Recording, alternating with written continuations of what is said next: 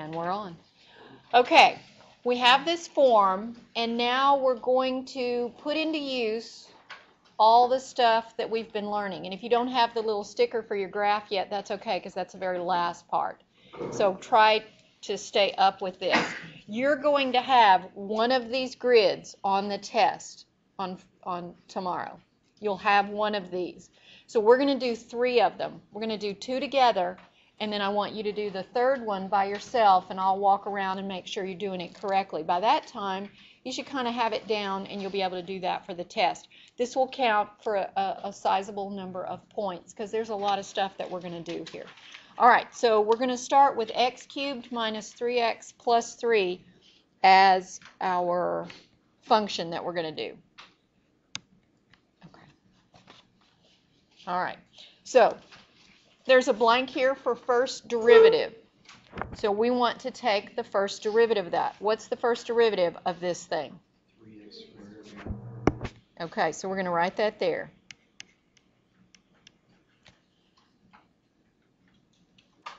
Maybe I'll make that a little bigger for you guys to see. Let's see. Okay. All right. Now, to find the critical number. Well, while we're doing derivatives, let's go ahead and fill in the second derivative. What's the second derivative? 6x. Okay. All right. So that's the first thing you'll do. First derivative, second derivative. Critical numbers. How do we find the critical numbers? Set first derivative equal to 0. So we're going to come over here. You can do it wherever you want. But we're going to say 3x squared minus 3 equals 0. Okay? You could do it like this. So x squared is 1. And what's x if x squared is 1? Plus or minus 1. When you take the square root of 1, it's a plus or a minus. Okay? So we can go back over here and say x is negative 1, x is positive 1.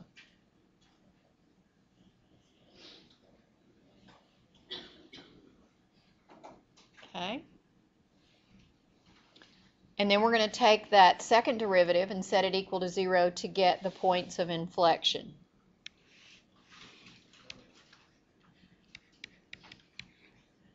And so our point of inflection is x equals 0.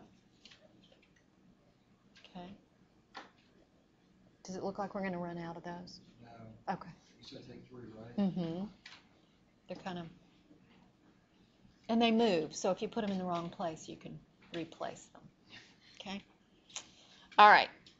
So everybody good? On the top part of the chart, take the first derivative, second derivative, find the critical numbers, find the points of inflection. Okay? All right.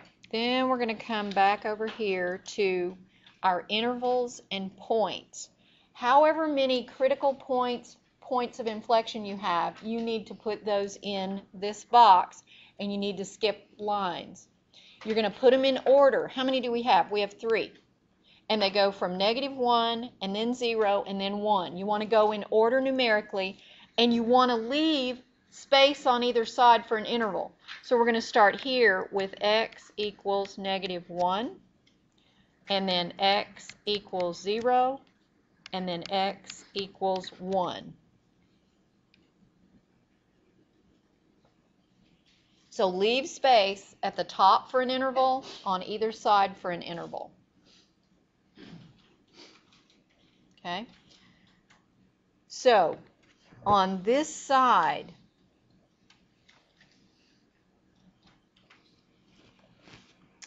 negative infinity, x, -1. Does that make sense? X falls between negative infinity and -1. On the left of our critical point, that's the interval. What does it fall between here? Well, what's it between? -1 and 0. So -1 less than x less than 0. So x falls between -1 and 0. what's the interval here?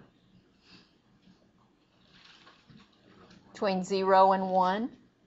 So 0 is less than x, and x is less than 1. And there'll be points available for all these different parts. So this is a sizable number of points for this test. Okay? And what about this interval here? Okay. All right. Okay? All right. For this first column, this is y values. And you're going to have a y value for everywhere that you have an x equals. How will you find the y value? Where am I going to plug that in? The original, because it's y, not y prime, not y double prime. So take x equals -1, plug it into this original, and come up with a number to put right here. When somebody gets it, tell me what you get.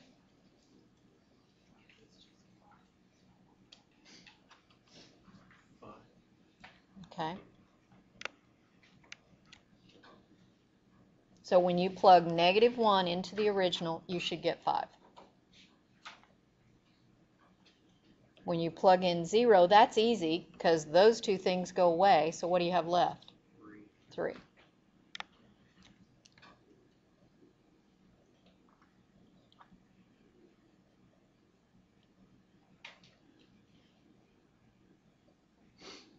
And what about when x is 1? 1. Positive 1, maybe? Yeah, 5. Okay. All right. So that's what you do in that column. If there's an x value, find the y value. Next column says first derivative, and all we're going to look at is the intervals. And we're going to test something here in the first derivative, plugging in and saying, is it going to be positive or negative? So what number could we pick here that would be the easiest? Something from -infinity up to -1. Can't use 0. 0's on the other side. So negative, you could do -2, -3, whatever. Take -2, plug it in here, and see if you get a positive or a negative value.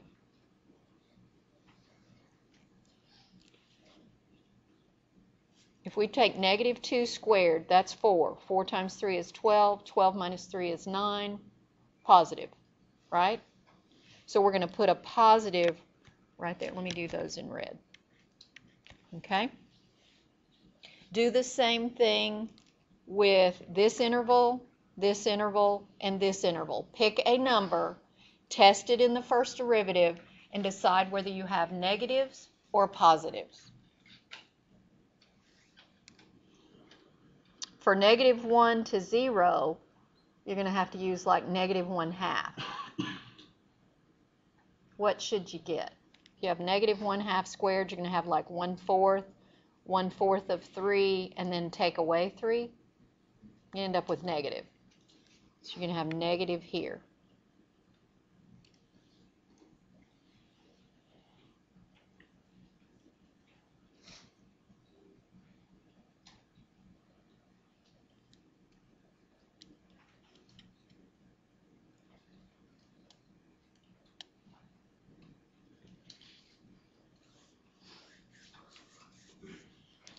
What do we get for this interval? Anybody? And this one?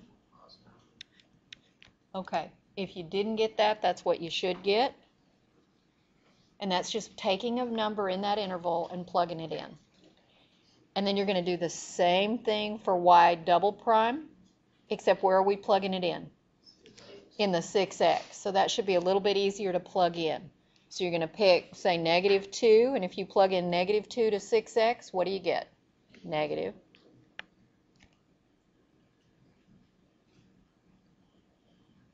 If we put -1/2 in there, what do we get? Negative.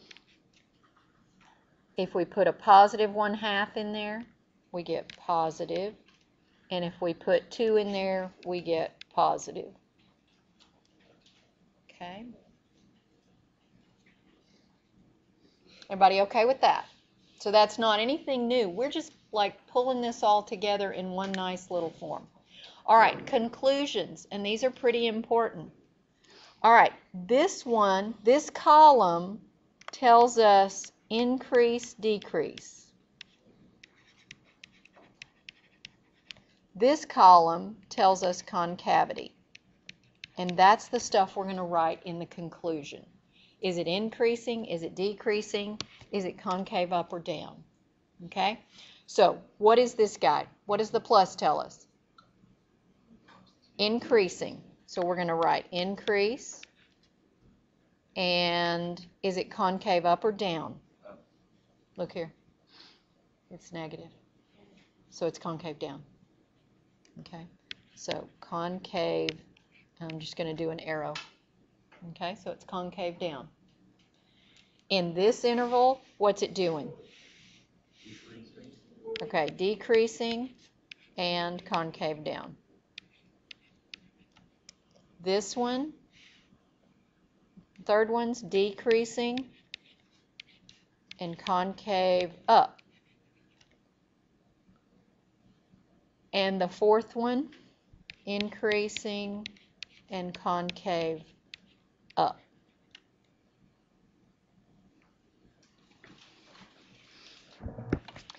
All right, there's one last set of information in the conclusions. You want to look on either side. You have a point here, and on either side of it, on the left of it, we're increasing. On the right of it, we're decreasing. So we're increasing, and then we decrease. What do we have? A max or a min? Max. So we have a max at -1, 5. Where'd I get -1, 5?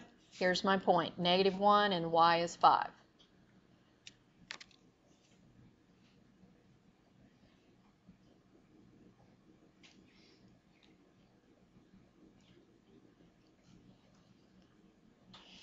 X equals 0, 3.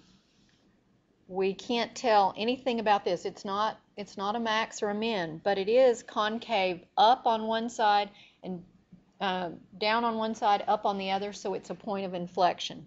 So you would write point of inflection, because that's all we can write there. And then at 1, 1, it's decreasing and then increasing. So what do I have? Decrease and then increase. I have a min. So I have a min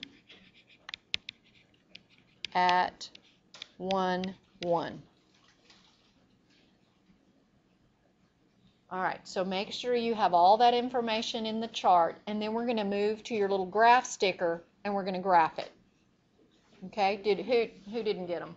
Did you get them, Jack? No. Okay. What is?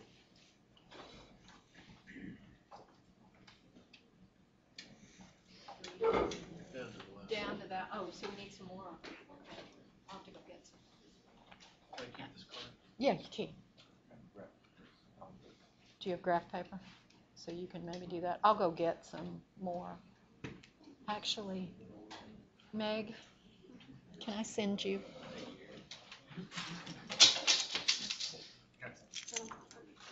Oh, do you have that?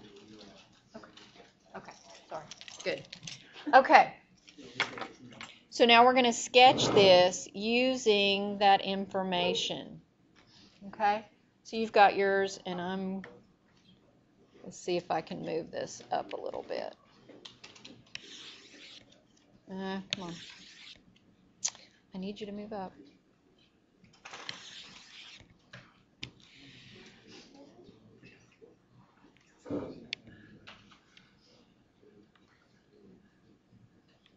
Okay, so the first thing you want to do is plot these points that we have.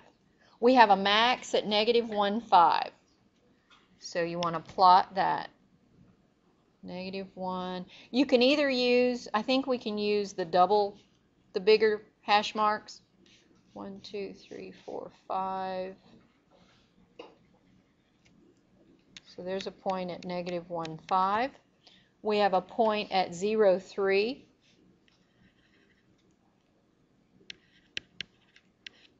And we had one at 1, 1. Looks like a straight line, doesn't it? Yeah. But it's not. Okay. All right, and then we want to just kind of look at the increase, decrease, concavity thing and what the intervals are. So up to -1, what's it doing? What's our graph doing? It's increasing and it's concave down. So increasing, and it's going to turn there and be concave down. Would it necessarily be symmetrical? Symmetrical with, Like you've got a point at 0, 3. Would you also have a point at over here somewhere? negative 2, 3 that it would pass through? I don't think that's a given. I don't think that's a given. Let's look at this. Between -1 and 0, right here, what's it doing? It's decreasing and concave down. Okay? What is it doing between 0 and 1? It's still decreasing, but it turns concave up. And that's kind of hard to,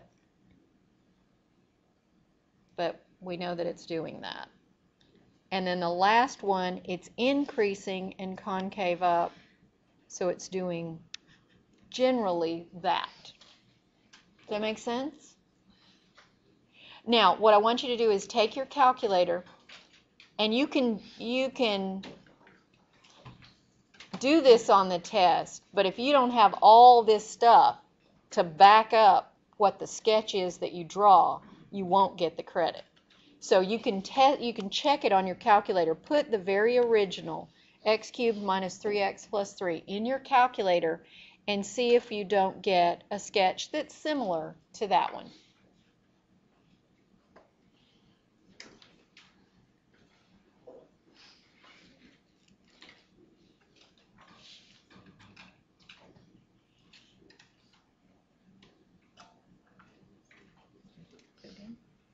You. Are you going to put it in your calculator? You were zoning out on me. I was. Put in the original in your calculator. That's what we're trying to do. Did everybody see it? Okay. And that's what we had to do back in the dark ages. So,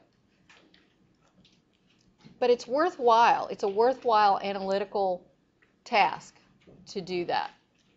So that's what 13.4 is about. This is just a form that I created that kind of pulls it all together for you. Any questions? Okay. Let's. Oh, many. No. But you will have this chart as part of your test with a grid already on there run off, so you'll be used to doing it. Okay. Let's do another one. Everybody good with that one?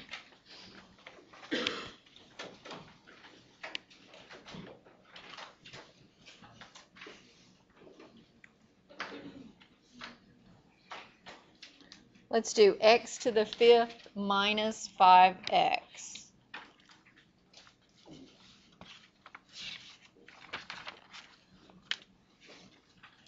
Okay, let's do our derivatives first. What's the first derivative? And the second derivative? Okay. All right, so we get that. And then we're going to go over to the side and do the work to find the critical numbers.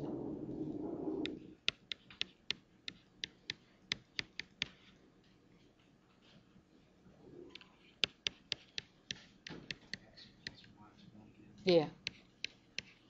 How'd I do that? How'd I pick that for you?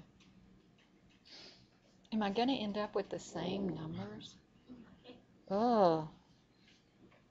Okay. Well, whatever. Same critical numbers, same inflection point. I think we'll have a little bit different look.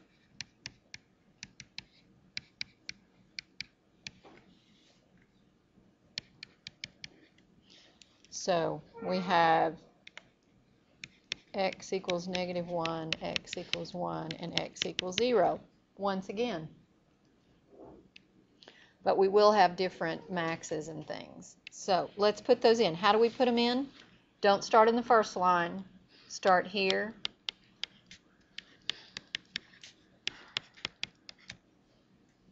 And then you're going to fill in the intervals.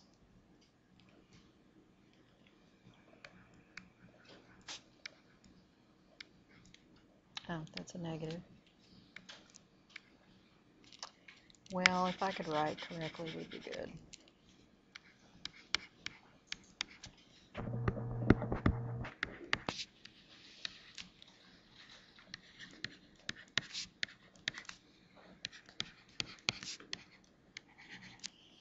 So you want to fill in your intervals to be like that.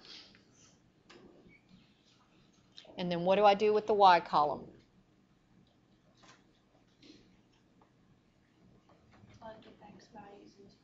Anywhere that you have an x value, you want to plug in and get a y value.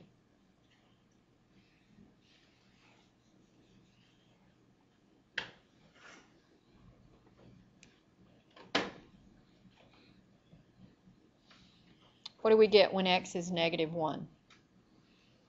Anybody? 4.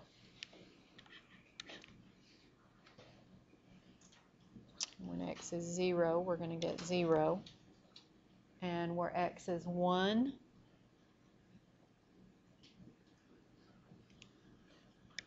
should get -4.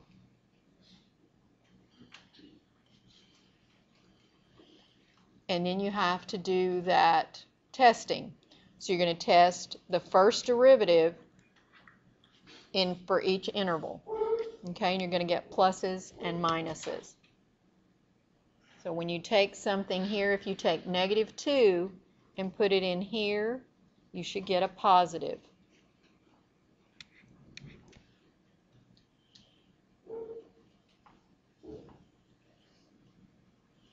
If you put -1/2, you're going to get negative because you're taking away 5 and you're taking a 1/16 of it. You're going to get negative. So you should get that and that. Okay. And you'll do the same thing with the second derivative. See what you get for those symbols.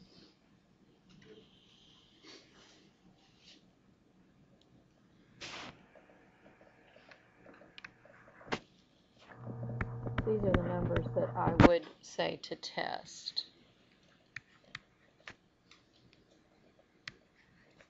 Those are the numbers you're plugging in.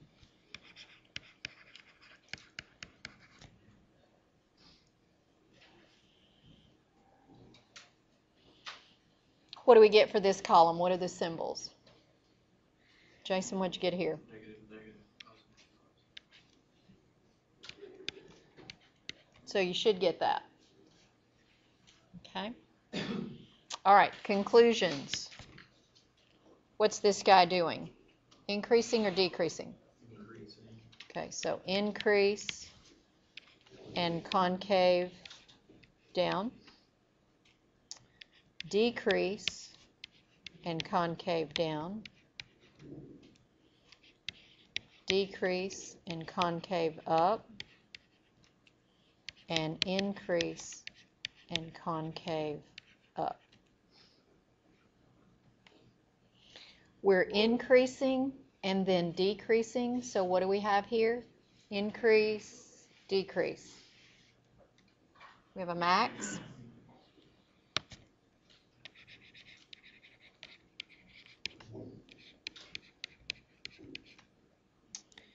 And a point of inflection. And then decrease, increase means we have a min at 1, -4. And then you're ready to graph. So plot those 3 points and see if you can get a sketch.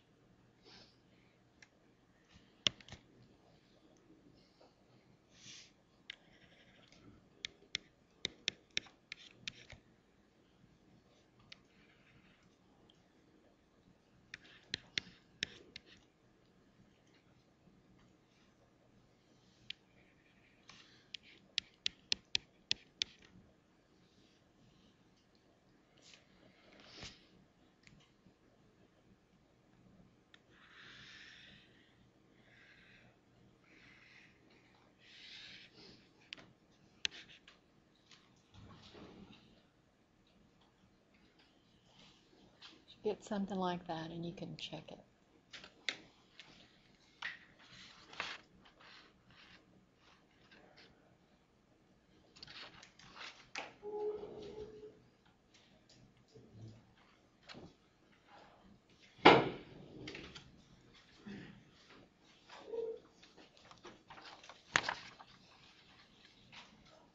Okay. Do you want to try one more, or you think you got it? Think you're good? That's this side of the room that said, I'm tired of that. Okay. If you want to practice that other one, let me just, there's one on the screen. I'll give you one to practice, and you can do it on your own time. I don't care.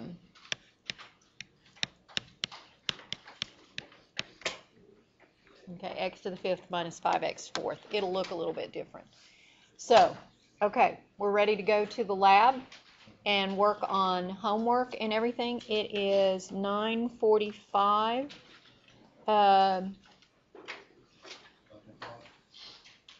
Let's say take an hour in the lab, get work on homework. If you haven't, do everything in 13. Concentrate on that. If you get done with that and want to work on 12, great. We will meet back here at 10:45, and that'll give us time to review. Okay?